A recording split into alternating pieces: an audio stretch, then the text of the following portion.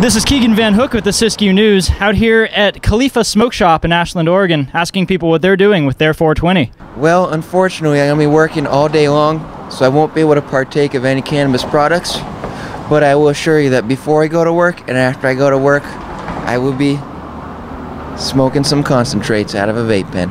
Enjoying Ashland's beautiful amenities and probably listening to a Dead show from Veneta, Oregon in the 90s. I would do something, but I'm currently underage. Oh, that's what I tell the cops. that's too bad. Hey, thanks, man. Well, it's just another day of the week, but I'll smoke as much pot as I can, make it that much funner.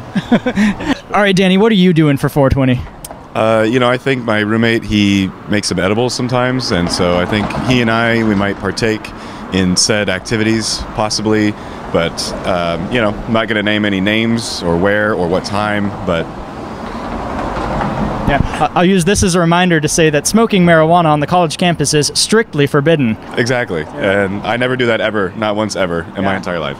All right, man, what you doing for 420? Just basically working here, helping the locals, and making sure everybody can find what they need on the great holiday. You know what I mean? It's great how big it's blown up, and we're excited to have everyone here.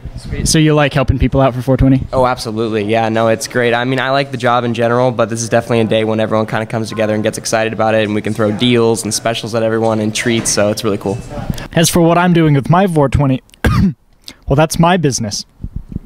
This has been Keegan Van Hook with the Siskiyou News in Ashland.